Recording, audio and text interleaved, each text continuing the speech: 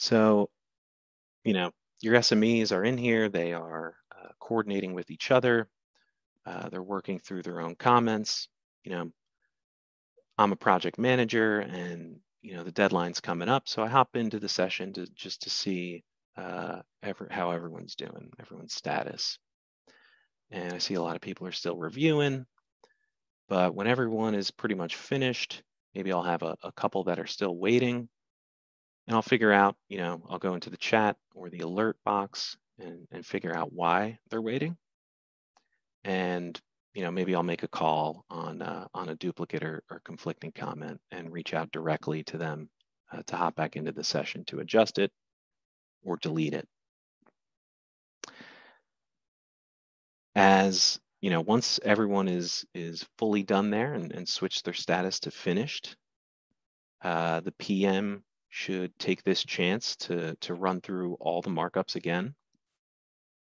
And one thing they'll want to do is go through all of the, go through the markups list here and just confirm that this status column is blank and that the NJDOT backcheck column is blank. These are the two that we haven't touched yet, and we're about to get into it. And that's really what's most important for an LPA or designer to respond to comments.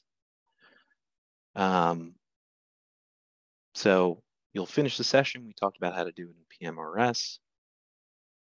And you'll transmit the documents back to the LPA or the designer.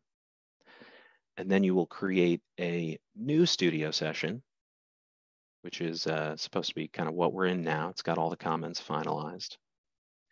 And to that session, you'll just invite yourself and then a list provided by the LPA, which will be a list of LPA staff, their consultants, or even their sub-consultants, depending how many folks have worked on the project and how large it is.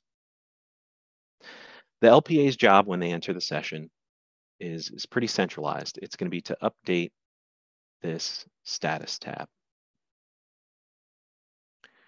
And this is the portion of a comment that actually anyone can edit. So if you want, go ahead, explore around the documents. To update the status of something, you can either double click the status bar down here, or you can right click on a comment and then go down to set status. The status column tracks the status of your markup and how far along it is in that resolution process. It also creates a track record of how each comment is resolved. So because the LPAs will not be required to purchase a Bluebeam license, I'm going to cover two mirroring options. So I'm pretty sure some of you are going to be only seeing review and migration. But anyone who has the full license of Bluebeam and are in markup mode and have that profile, they're going to be seeing this NJDOT option as well. The review and migration are built into Bluebeam, and Bluebeam is very insistent that everyone sticks to just these 5 words because they do not allow the view mode to have access to this NJDOT one. But the responses all mirror those 5 options.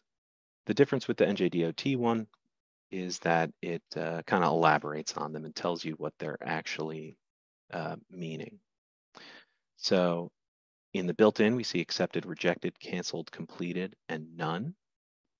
And then in NJDOT, we see the same 5 options with a bit of a note afterwards. So accepted to be incorporated is for comments that are agreed upon by the LPA or designer, and they agree to incorporate them in the next submission.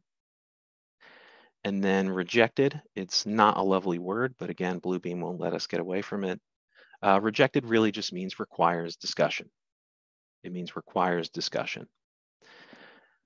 The LPA is in need of either more information or something's been taken care of already that maybe the reviewer didn't know about. So they will mark a status, or any comment that requires discussion, they will mark as rejected. When they do the first pass through the document, the goal is to set everything as either accepted or rejected. So I see this one here. I'll right click it and set my status as accepted. And for anyone in view mode, you'll be able to see this, and I'll show you what it looks like when I use the NJDOT column. So anyone with a fully licensed version will be able to see that. It splits it up into two, which is why it's going to be important for an LPA to let you know whether they are using view mode or they're using markup mode, and then you will be able to decide the corresponding status there. The status can change as you go along, but really this first pass are only for the first two options, which are accepted, rejected. Accepted means it's going to be incorporated. Rejected just means you need to discuss it. So as an example, I'll go back to my crosswalk comment. So this one I set as rejected. They requested that we replace this existing crosswalk. And what they don't know is that the borough has had countless council meetings where they've been hearing about how sketchy this intersection is. It's got safety concerns with sight distance. There is no pedestrian activity, and the opposite corner is constrained, so a future sidewalk extension is unlikely. So they really want to remove this to make their residents happy. So they want to sit down and have a discussion with NJDOT about it.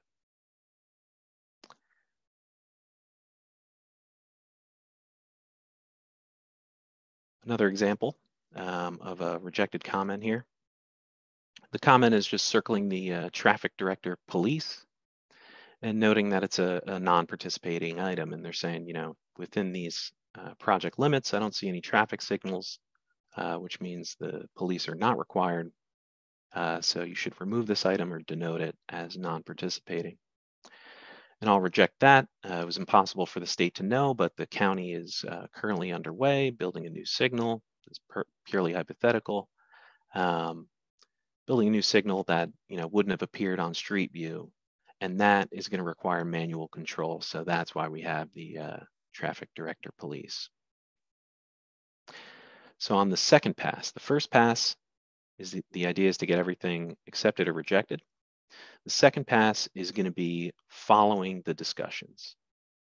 So a project manager now has the option to hop into a review, fire up their filters, and now they can just review, or now they can filter by rejected. Now all those comments are really just boiled down into a discussion that's needed regarding two comments, and the rest are all accepted, right? So now it's time for the second pass.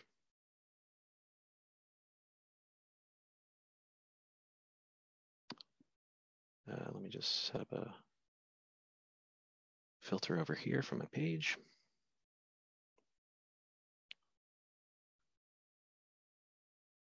So let's say I've reached out to DOT and I've talked to the project manager who left this comment, and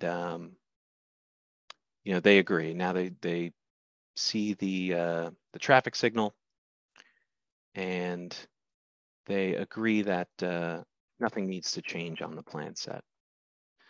So what I'll do is now update my status to be canceled. So we look at the NJDOT translation of that. Canceled means voided by discussion, and it also prompts you to put in a reply. So say it's canceled because we agreed to void it. Now I'm going to put in another reply to this comment. And the reply to this one should detail who the comment was discussed with, when and how, phone call, video call, text message. and then you're going to want to cite the ultimate outcome. So it's getting voided. The item will remain as is. It'll remain as participating because the police are needed for that signal work. So it was come to an agreement. We're agreeing to not incorporate the change, and that's denoted by our canceled status there.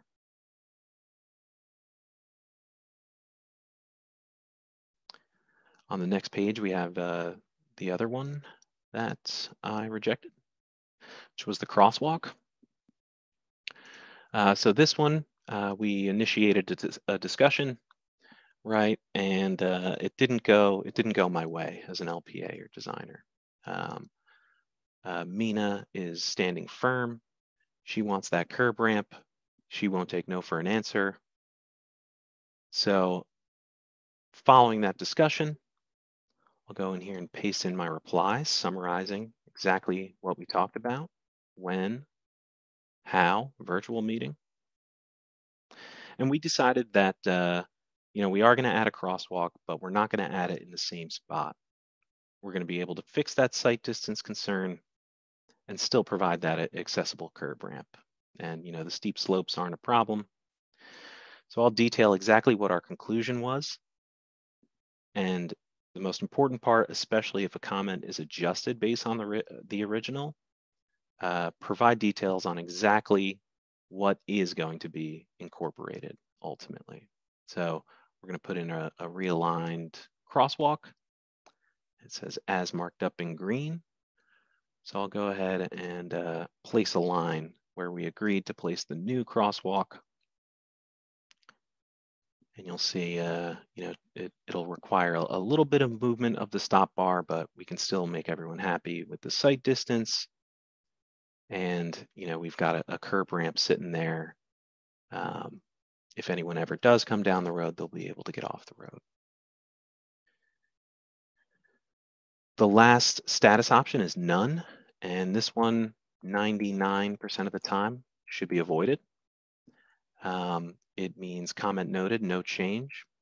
For the most part, when you're noting a comment that doesn't require change, you should just be setting it as accepted to be consistent. But never know, there might be a situation where there's an errant comment that is unrelated or something. Maybe it slipped through the cracks, and you can just confirm with DOT project manager that that you can mark that status as none. And that way, you're not putting in the bucket with things that require discussion, and you're not committing to it because there is no change to commit to.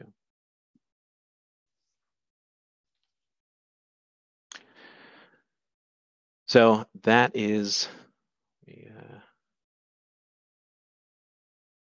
that's going to be the goal for the LPA designer when they hop into this response session.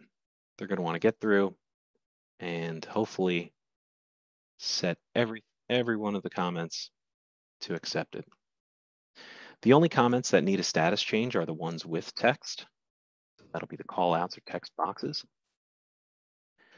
For things like rectangles or squares, you don't need to set any type of status for those, so you'll avoid those.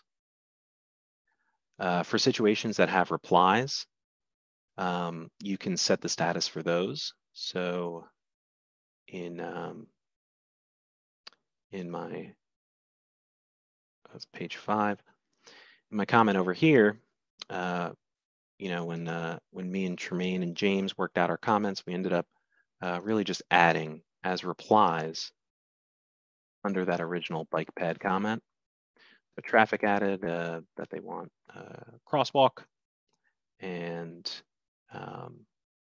Jonathan from Geometrics noted that there were some steep slopes, and he's expecting a technically infeasible form, a TIF form. So he's detailed that he is going to want one of those from the designer. In the case where you have SMEs replying under other SMEs to avoid duplication of comments, you can select those statuses as well, assuming that they are separate from the original comment. But for things that the LPA replies to themselves, there's no need to change the status of a reply here. You'll always want to change the status for that original comment so that it can be done even without using the markups tab.